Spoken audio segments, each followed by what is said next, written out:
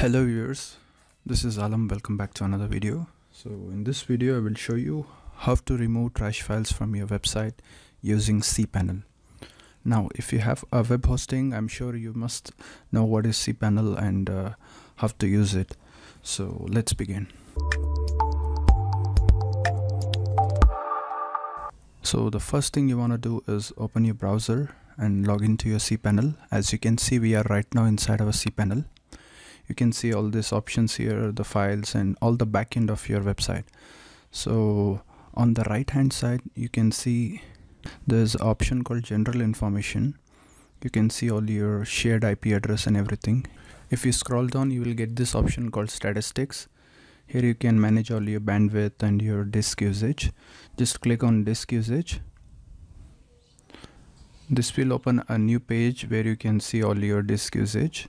Just scroll down and go to directories, and from the directories just click on trash.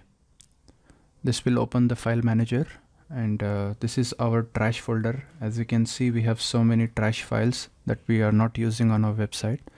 It is simply taking up the space on our website. Or if you want to delete, you can delete them individually, just like this. Right click and click on delete, say delete file, or you can just select all and click on delete.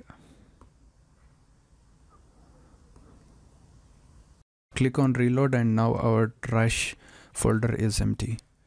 Just go back to the disk usage page and refresh. Here you can see we have cleared the storage for the trash files. We have nothing in our trash files. So this is how you do it. If you like this video, don't forget to give a like and subscribe. Thank you so much. Bye bye.